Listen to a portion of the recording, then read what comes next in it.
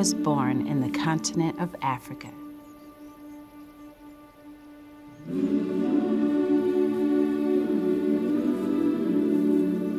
I remember seeing my mother in the warm morning sunshine.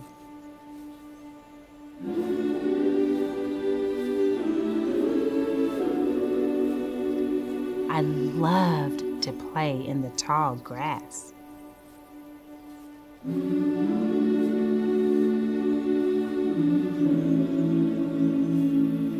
I remember discovering my front tooth was loose. Have you ever had a wiggly tooth? That's how I know I was about 7 years old when my life in Africa suddenly changed in a terrifying way.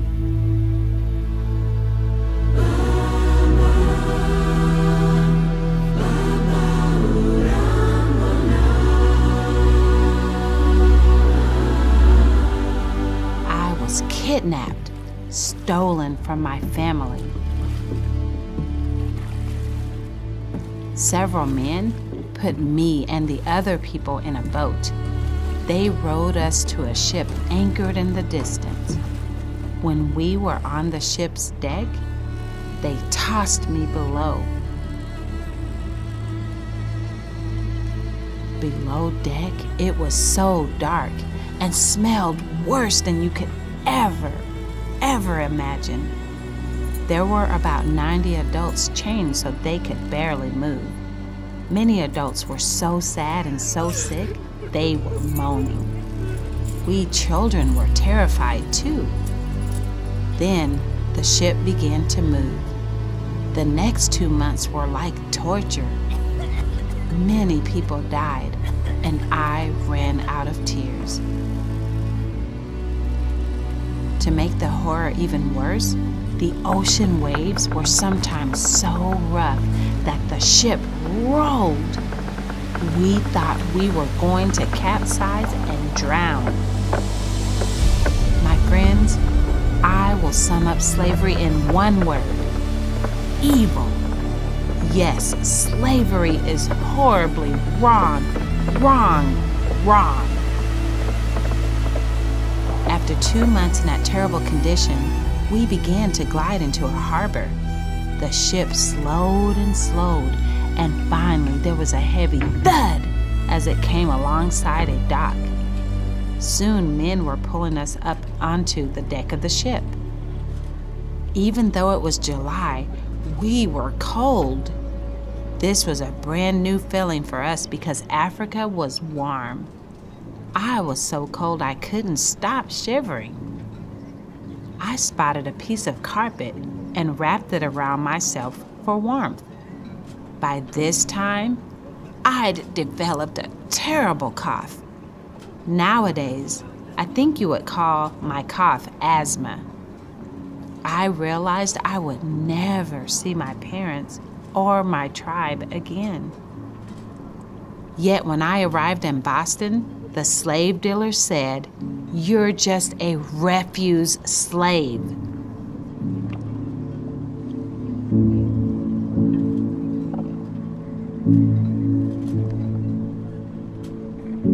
There were clip-clopping horses and men with white wigs.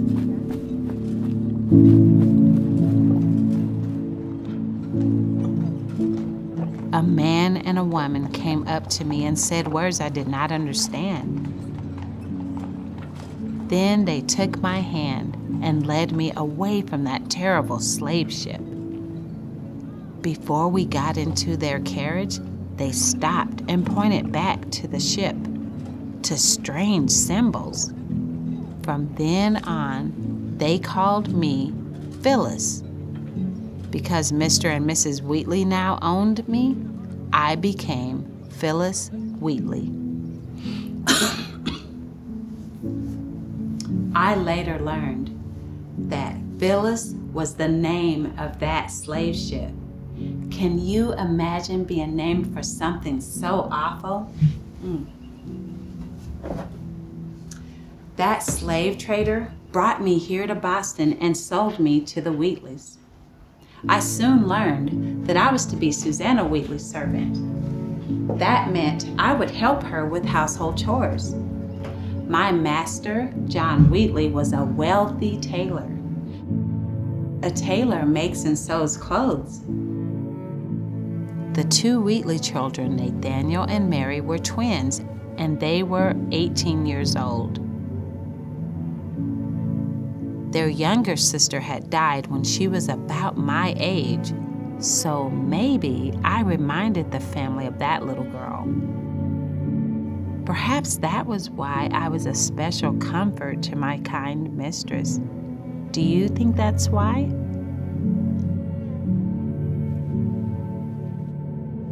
For whatever reason, Mistress Susanna and I became extremely close. As you can imagine, everything about their home was new to me.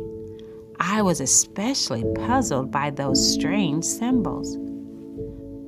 One day, I found a piece of chalk, and I began to write those symbols on a wall. Would you ever write on a wall at your home? Of course not. A toddler might, because they don't know any better. But I had never lived in a house before, so I didn't know any better either. Instead of scolding me, Mr. Susanna marveled that the letters I had written were so neat. Mistress Mary wanted to be a teacher, so she convinced her parents to let her practice on me.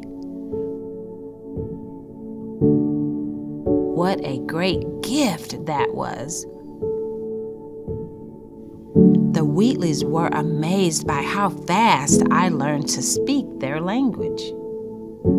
All this time, who can guess what book Mistress Mary used to teach me English? Yes, the Bible. I read in the Bible in John 14:6 that Jesus answered, "I am the way and the truth and the life. No one comes to the Father except through me."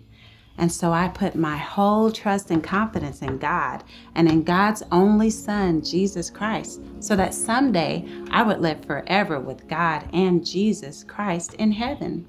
I believe that God's Son, Jesus, saved me by setting me free from my sins. Sins are the wrong things that you and I do. So even though I was a slave, in my heart, Jesus had set me free from my sins. Having God's freedom in your heart is the best kind of freedom. I loved reading the Bible again and again because I wanted to know God better and better and live in obedience to His word. I enjoy reading other books too, including the dictionary. That's where I learned that word, refuse. Refuse means garbage or trash.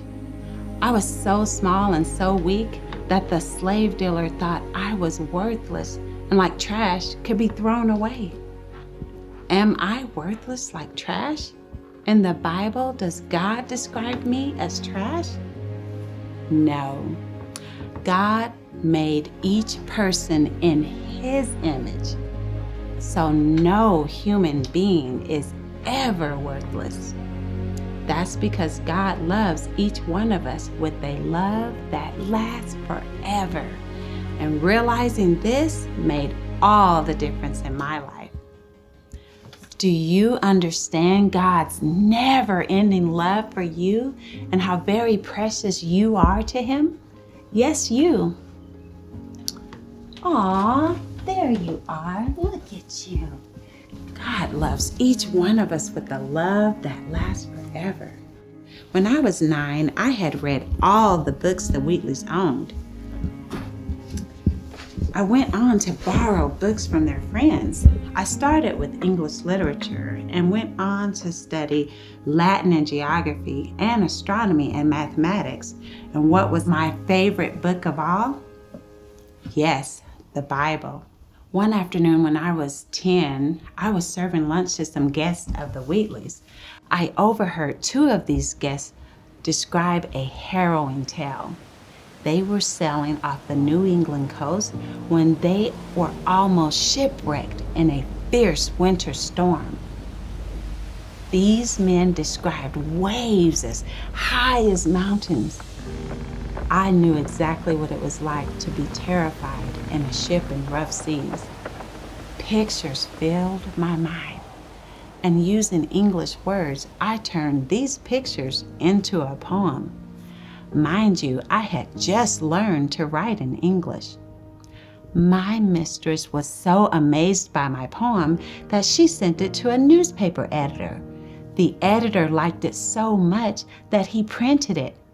That is how I became a published poet when I was just 14 years old.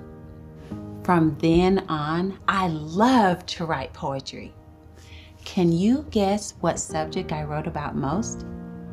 Well, I often wrote about the terrible sin of slavery, but I had to do it carefully and cleverly, or the newspapers would not print my poems. For instance, I sometimes referred to slave masters and slaves as we, and in this way, I showed that we are all equal. My favorite topic to write about was the joyous freedom I had found by believing in God's Son, Jesus Christ, as my Savior. So when I was still 14, I wrote 2 poems to urge people to seek God and believe in His Son, Jesus, as their Savior. I wrote that Jesus came to save us from our sins and that Jesus has more compassion and love than language could ever express. By this time, the American colonists were mad about having to pay taxes to the government of Great Britain. That gave me something else to write about. Sometimes I used Latin words in my poems because that was a style of poetry back then. Mistress Susanna was so excited about my success, she started taking me to some of the fanciest homes in Boston where I would read my poems. Do you remember the name of that awful slave ship that brought me from Africa? The Phillis. Well, one afternoon I was visiting the home of Mrs. Fitch and her 3 daughters. Suddenly, as I was reading my poems, Mrs. Fitch gasped. "My husband owns that ship." That was the ship that took me from Africa. Yes, her husband was responsible for having me kidnapped and stolen from my family.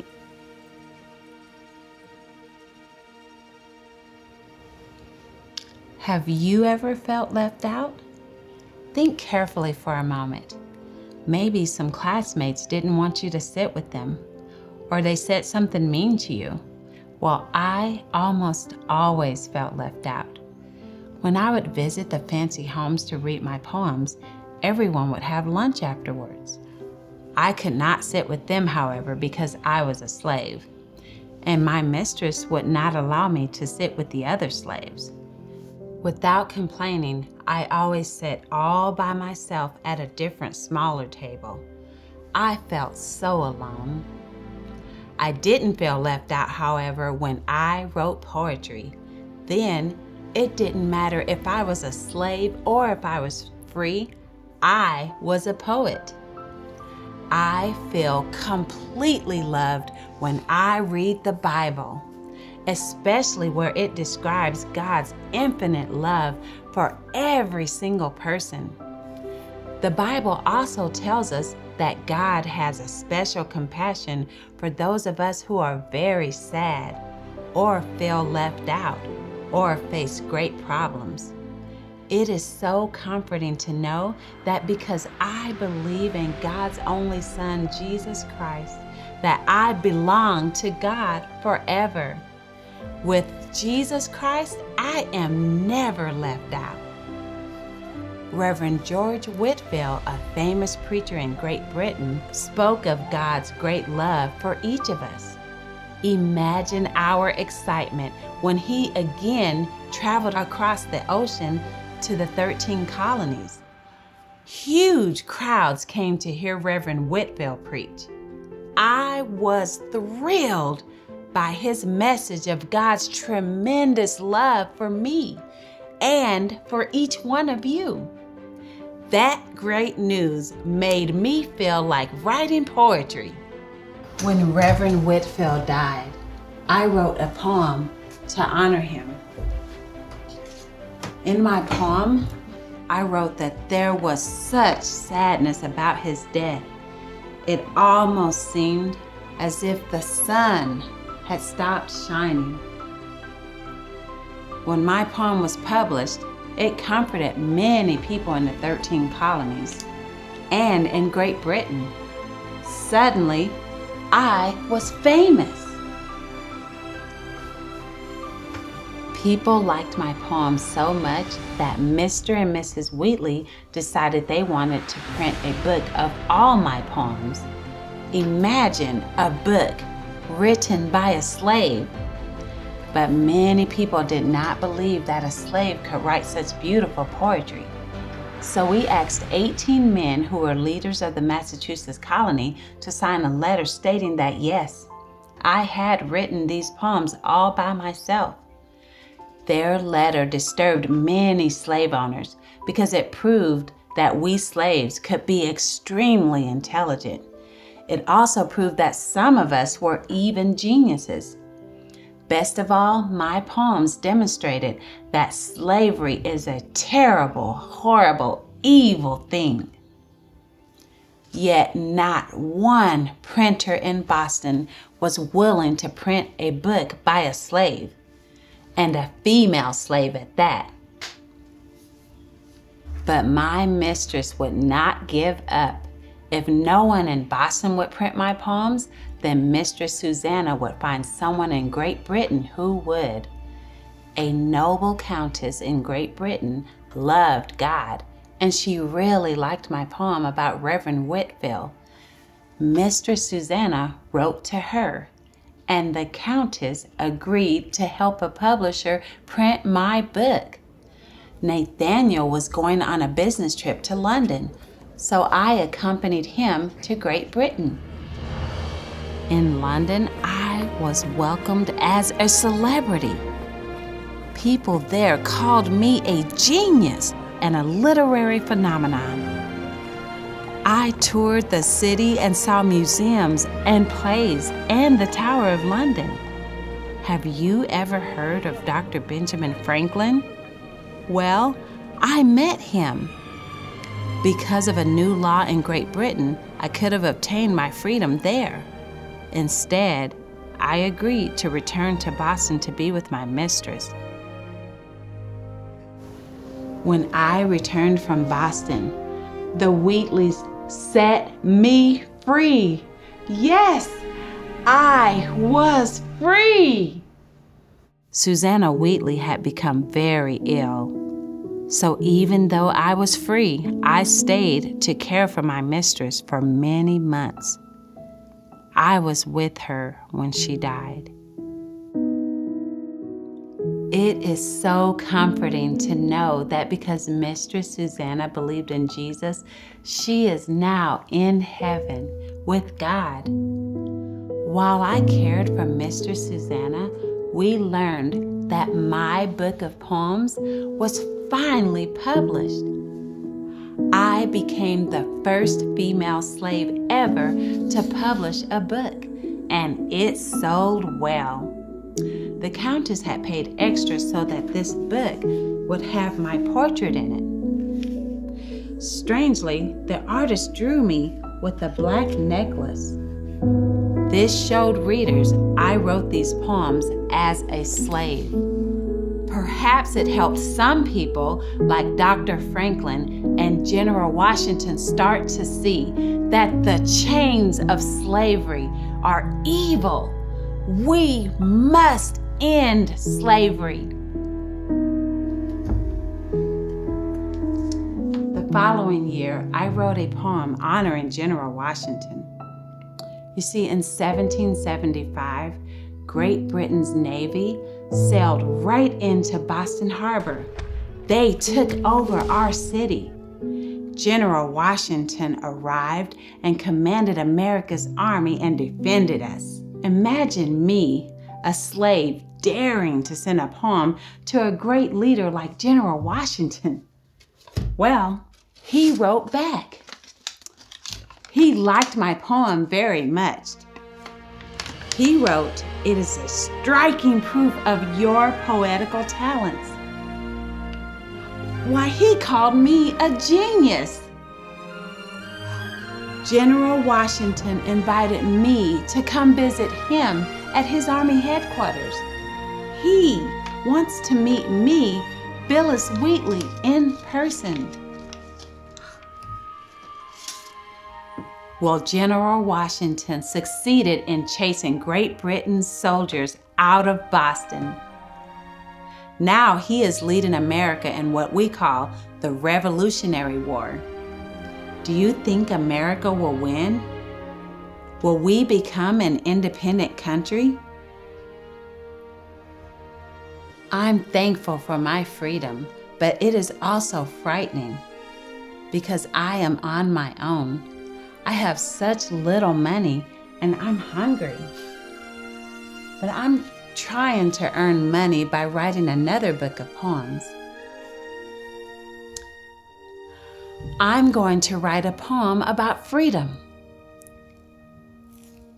I hope my story has shown you that in God's eyes, no person is ever worthless like trash.